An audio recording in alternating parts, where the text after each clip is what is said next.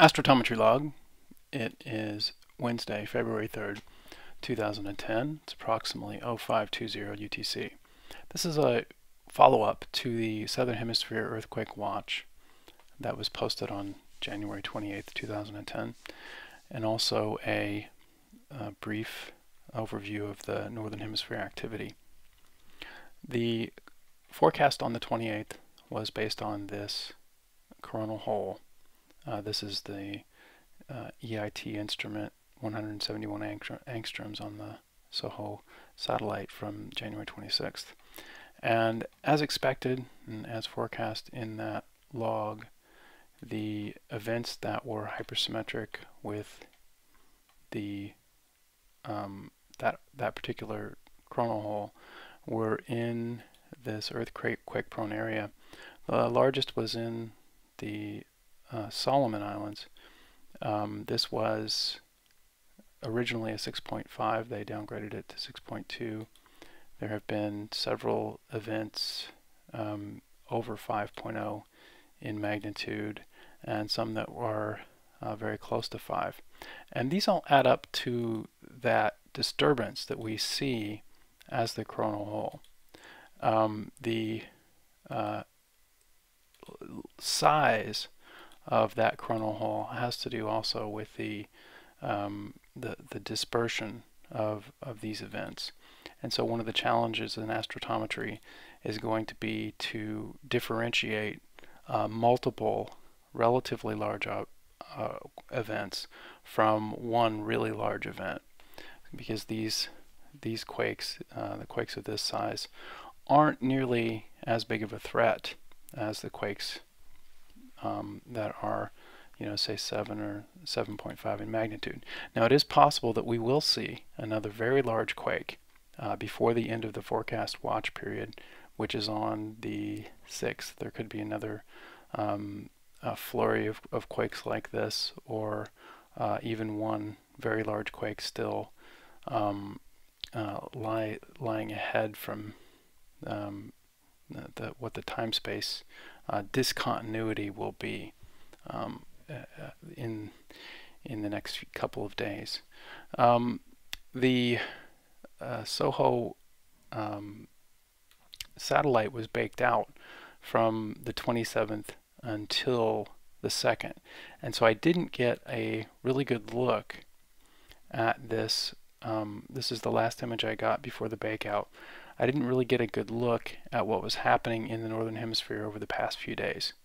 On the 26th, we did see this hole, and I mentioned that there could be an event that is as large as 5.5 in the Northern Hemisphere.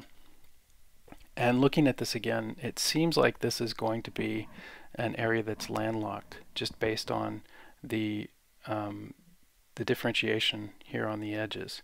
When there is an event in the island regions, it's a lot more mottled. You don't see these sharp edges, and usually unless it's continental or landlocked or near the edge of a continent.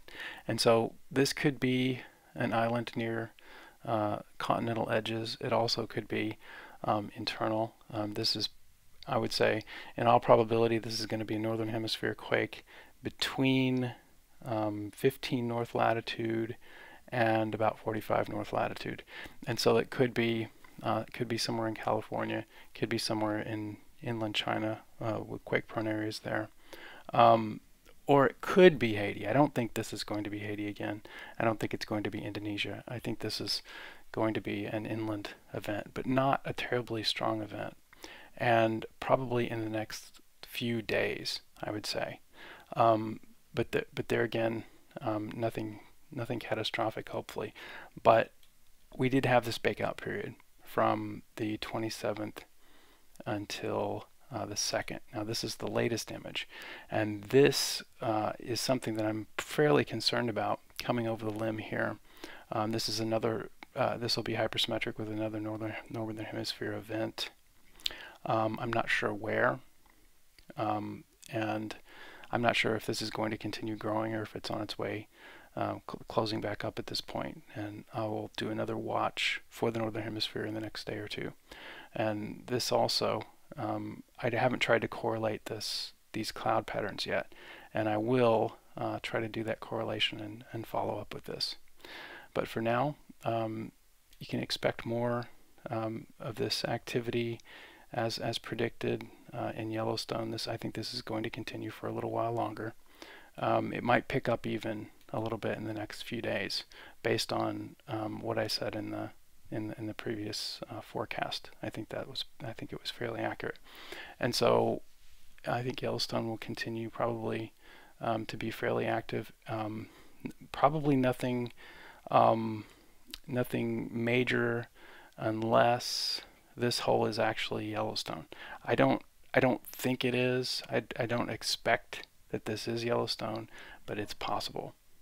And so it's just a little too far north, but it's possible that this is it, because we're near the solstice. The tilt on the Earth provides a margin of error that is sufficient to make it in that region, just based on the way the interplanetary magnetic field interacts. And so the magnetic field remains unsettled. The BZ component still going, flipping back and forth between north and south. We'll probably continue to do that for another day or two. Probably be back to normal by the 6th.